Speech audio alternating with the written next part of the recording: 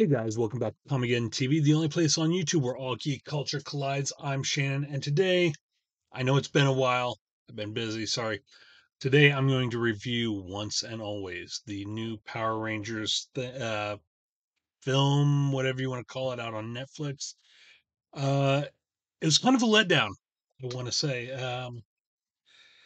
First and foremost, the original Power Rangers, um, the acting wasn't by any means Oscar worthy or anything like that. Um, but it was still entertaining. With Once and Always, the acting was way over the top. Um, I mean, it was just horrible. It felt like they rushed it through so much. I really wish they would have taken a little bit more time on it and got it right. Um, the actors, I know they can do a lot better. They've been acting for over 30 years now. They could have done so much better, but this Once and Always, like I said, it just seemed rushed and really kind of phoned in almost. Um, let's talk the Megazord. The Megazord looked absolutely horrendous. The CGI they used to create the Megazord, it looked very short and plump. In others, it looked way too tall and skinny, and it wasn't um, it wasn't very good.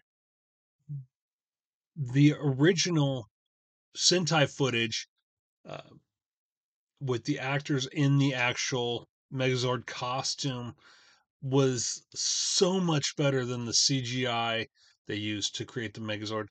The individual Zords looked okay, um, but the Megazord just it wasn't there.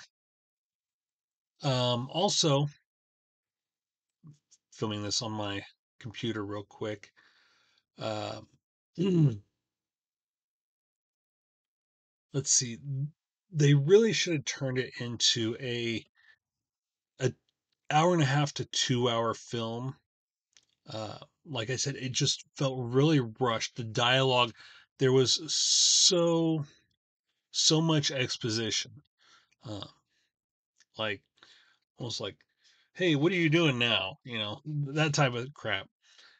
And I mean, the stories, like I said, the stories and all that from the original Power Rangers weren't the greatest. They were cheesy, but they were so much better than Once and Always. I've kind of browsed on YouTube a little bit and seen a couple reviews of people saying how great it was and all this. And I think that's just the nostalgia speaking, in all actuality.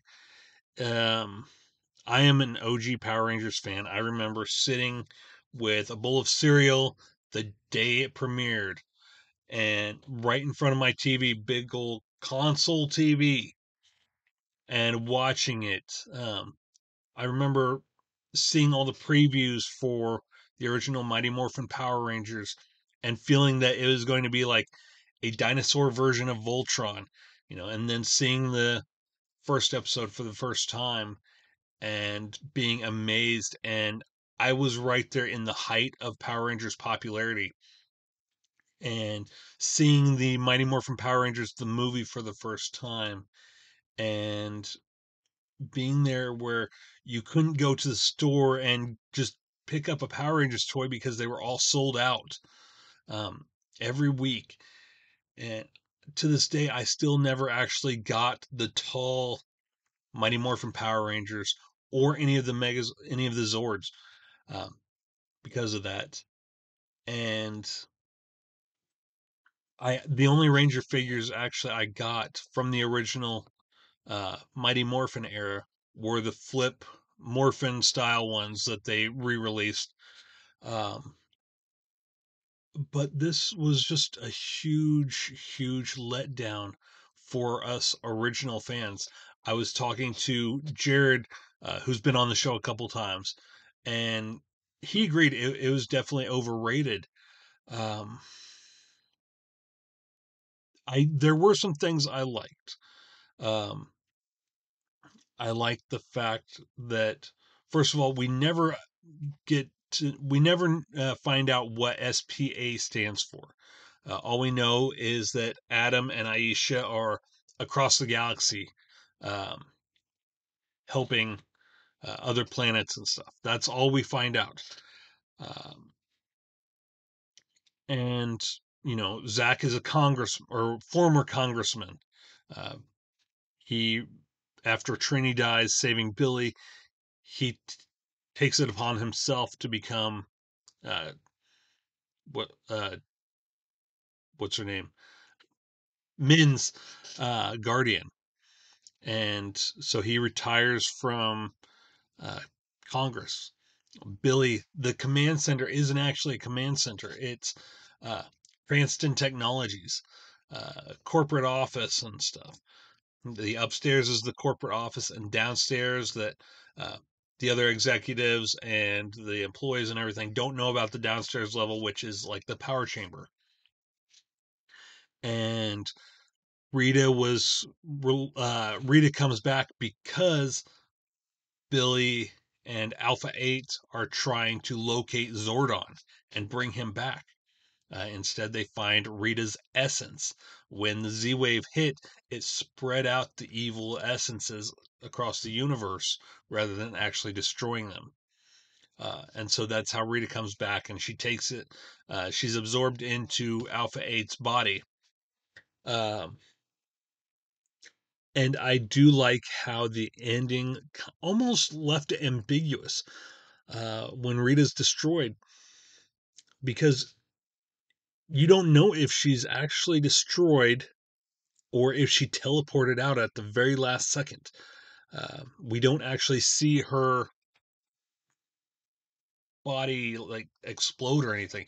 We see energy explode, but we don't see her robotic body explode. Um, the concept for the story is good. I did like the concept, but everything else, it was just extremely rushed. And I feel like Netflix could have done a lot better. Um, if this is what we have to look forward to in future Ranger projects, uh, I could easily do without it. Um, that being said, I hope they learn from the mistakes of Once and Always and try a little bit harder next time. I could easily see this perhaps leading into a new Mighty Morphin series with a new generation of Power Rangers taking up the mantles. Maybe with Zack as the mentor and Billy kind of providing the power chamber to them. Since Min's taken over as the Yellow Ranger, um, and all this, I just like it's the script is terrible. I don't know how many others felt that, but the script was horrible. There were some good lines, some funny one-liners and everything. Uh, and the idea that Min couldn't morph until she performed a selfless act or whatever. That was pretty good. I like that. But the rest of it, over um, the overboard uh, exposition and all this, just relaying the backstory over and over, every Ranger's backstory and all this. The acting, it could have been so much better. So for Once and Always, um, I'm really gonna give it a 3 out of 10, honestly. Um, I watched it first thing this morning.